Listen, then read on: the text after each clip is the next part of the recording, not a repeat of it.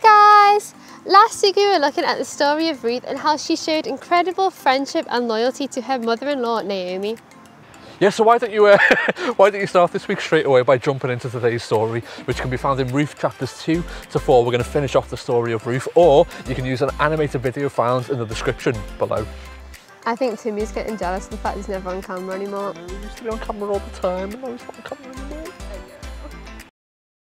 In Ruth 2, we see that how when they arrive in Bethlehem, they arrive during harvest. So Ruth offers to go and try and find some leftover bits of grain in some fields for her and Naomi to eat. Yeah, as they're arriving in this new land without the support of a family, they would have been pretty desperate as to what they were going to eat next. In Ruth 2, it says that how the field that Ruth ends up going and picking bits of leftover grain from turns out to belong to a man called Boaz, who is a distant relative of Naomi's. Amazing name, Boaz, don't you think? And Boaz notices Ruth and asks who she is and learns that she is the woman who has accompanied her mother-in-law as a stranger into this land. And this prompts Boaz to show her incredible kindness, and he says to her, "You are welcome to work alongside the other women in my field." And he also says, he also offers her protection, saying that he's told his harvesters not to lay a hand on her. Yeah, Ruth is amazed at what seems to her to be undeserved kindness and bows to show her appreciation and gratitude towards Boaz and his kindness to her, asking him, "Why would you show this kindness towards me, a stranger in your land?"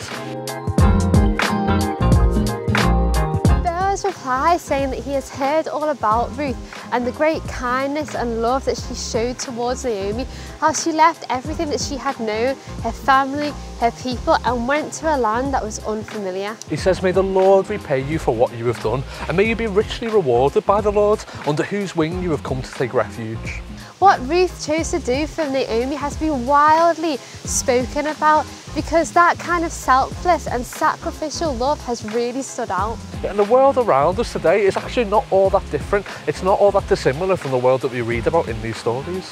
Yes, things have changed and there have been many technological and medical advances, and we now have things like phones and cars and electricity that people in the Bible times would not have had. But human nature, what people are like and just who they are, has not changed that much over all these years, even in despite of all of the advancements and improvements that we have had. In fact, when we love our friends in the same selfless and loyal way, like Ruth, where we maybe sometimes choose to do something for no personal benefit of our own, but just because we want to show them how much we love them and that we are with them, it stands out. You think about school and think about break and lunch times and the amount of falling outs that can happen there. Maybe friends betraying other friends, maybe acting like one thing to the face and being dead nice, but actually behind the back being a completely different person. If you choose to be a really loyal and a faithful friend, that is something that stands out in those contexts. And yet, when we are doing that, it is like spreading the light of Jesus to those around us. When we love our friends like that, we are loving our friends in the same way that Jesus loves us, and we are showing what his love is like. Yeah, so why don't you pause here and talk about what you think a modern example of a Ruth friendship might look like today? Stands out. I wanted to be like... Are we still making the Ruth joke? We moved on from the Ruth. You guys have moved on from the Ruth joke, haven't you? A Ruth friendship. It'd be like two Ruths that are best buddies, like two Okay, sorry.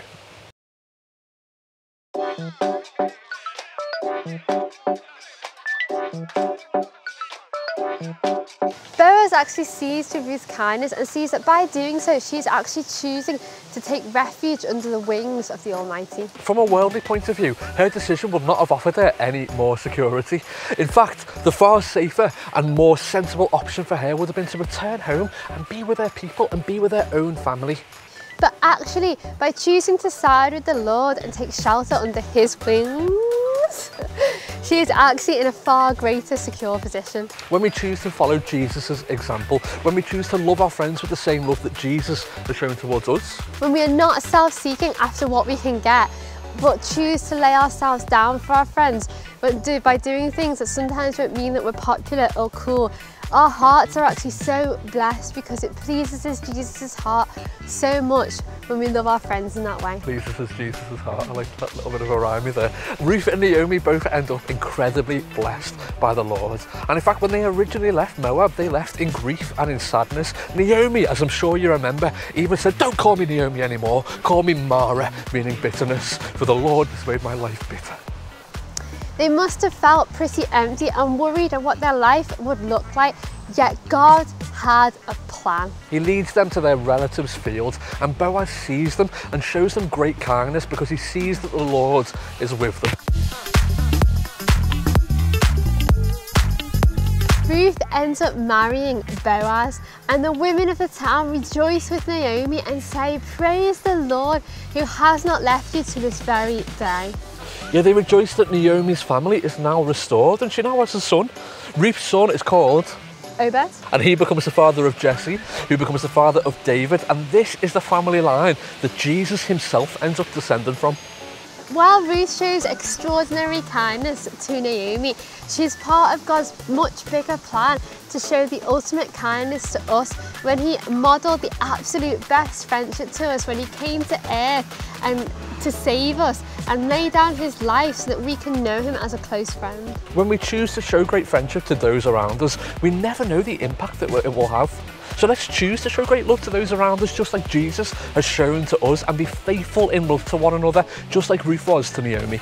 Not only loving them because we want something from them or because we think they're absolutely awesome and just want to spend time with them, but loving them even when it's hard, and actually it might mean that we need to lay something down. For example, pride or popularity or time, to show them that they really matter, that we really care for them and love them. So guys, we hope you've enjoyed learning about Ruth, and we've just got a few questions for you this week. How do you think Naomi felt at the end of this story? How has God been with Ruth and Naomi? And what might it mean for your life today to find refuge under the shelter of the Lord's wing? And we also want to leave you with a challenge. We've already mentioned how Ruth ends up in the family line of Jesus. We want to see if you can spot any more similarities in this story to when Jesus came to earth. Very nice. I didn't forget the name of the son at all. I just thought I'd test Sarah on it. That was my challenge to her. Oh yeah? So, yeah, yeah, definitely. Shall we zoom off the set? What with our wings? Yeah, Okay, ready? 3, 2, 1. Wings!